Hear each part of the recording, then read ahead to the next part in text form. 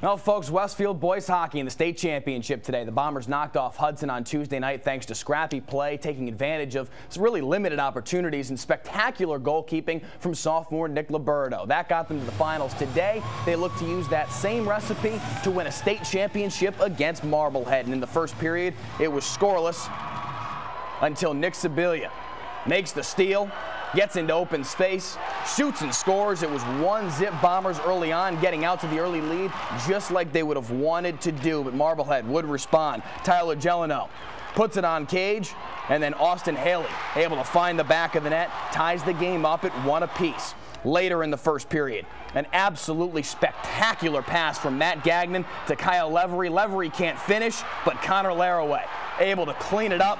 2-1 Westfield takes the lead back. They would go to the second period, the first intermission rather, with that 2-1 lead, but early on in the second, a power play as Nate Barnes ends up in the sin bin, and Ryan Dempsey with a great pass to Chris McLeod ties the game up at 2 goals apiece. Then, off the face-off, just moments later, Ben Koopman fires it from way out, finds the back of the net, and it's 3-2 Marblehead. Another angle, able to wrist it past Nick Liberto, and Marblehead takes their first lead of the ball game. Later in the second, loose in front again, and this time it's Jake Kulovich that finds the back of the net. Those 3 goals came within about 2.5 minutes of one another. All of a sudden, Marblehead up 4-2, and then a couple minutes later, Kulovich again makes it 5-2 Marblehead. But Westfield was not done. They would not go quietly. Matt Gagnon, first attempt gets stoned, but second time able to find the back of the net. It's 5-3 going into the third period. Westfield still very much alive in the D3 state finals. But in the third period, the headers would close the door. Hunter Graves off the great feed makes one nice move and gets it past Liberto at far post. 6-3 Marblehead at that point. They go on to win. Frustrating and disappointing loss for Westfield, but they had one heck of a season despite the emotions afterwards. When you give up a couple quick goals, that really hurts. It really hurts. It changed the momentum, and this was history. That's gonna stink. You know, you're not seeing the same kids anymore. You know, the leaders we have. You know, everybody. It's frustrating. It's emotional. It's just gonna be a tough time. You know, next year we gotta come back and move on. You know, it's gonna be hard without the same people, but you know, hey, that's life, and it's gonna keep going. I mean, it's tough, but we worked our butts off all year long. I mean, our goal was to make it here from the beginning. I mean, taking down Long Meadow and then Hudson, those were 2 big wins. I mean, better team just won today. We played with our hearts and we gave it everything we had, but I mean, they're just better than us today.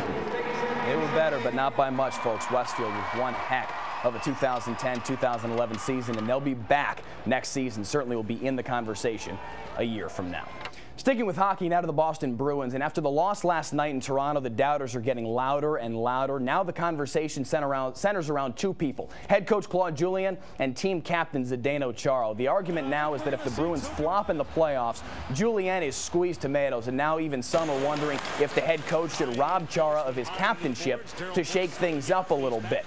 That isn't likely to happen, but all things seem to be on the table now as the Bruins, who are 1-3-3 in their last 7 games, they've fallen back into 3rd place in the Eastern Conference, and they're poised to play their division rival and nemesis, the Montreal Canadiens, in the first round of the playoffs, a matchup that many are starting to believe does not favor the Bruins. Now to the NCAA tournament brackets being crumpled up all over the country today. Many that advanced those top seeds without a second thought got a little bit of a scare. 2nd seed in North Carolina taking on number 7 seed Washington late in this one. Final 30 seconds, and a big 3-pointer here from Scott Suggs makes it a 1-point game. Now fast forward, half a second left on the clock. Last chance to tie the game. Isaiah Thomas got it off, but couldn't find the bottom. A little bit of controversy that maybe the North Carolina player had blocked it before it got down, but UNC with the win by 3. UNC's rival, the Duke Blue Devils, taking on Michigan, rematch of the 1992 NCAA championship, and a late 3 here from Tim Hardaway Jr. All of a sudden, it's a 1-point game. Last chance for Michigan off the missed free throw from Nolan Smith. It's Darius Morris bringing the ball up the court, gets a good look. Oh, but he can't find the bottom. Duke escapes against the 8 seed. They move on to the Sweet 16. And last night, UConn looking to advance past Cincinnati and move themselves into the Sweet 16, and it was the Kemba Walker show, folks. 33 points on 8 of 20 shooting, 3 of 9 from three-point range, and UConn knocks off Cincinnati, their Big East brethren, and moves on to the Sweet 16. You can catch it all on our website, WGGB.com, or on Twitter or Facebook at WGGB Springfield. So, tough loss for Westfield, but they had one heck of a season to get where they did, to get to the state championship, and it's a young team, so they should be back next year. And Marblehead's a tough team to beat. Absolutely. Very, very talented team that really gave them a lot of fits there in the second period, but again, Westfield's a young team, so next year could definitely be their year. Could be a different turnout. We'll keep our fingers crossed for them, and keep our fingers crossed our morning commute isn't so bad. Yeah, I think it's going to be towards the end of the morning commute. He called the penalty box the sin bin. I like that. Yes. I think I belong in the sin bin for forecasting so much snow for the first week of spring.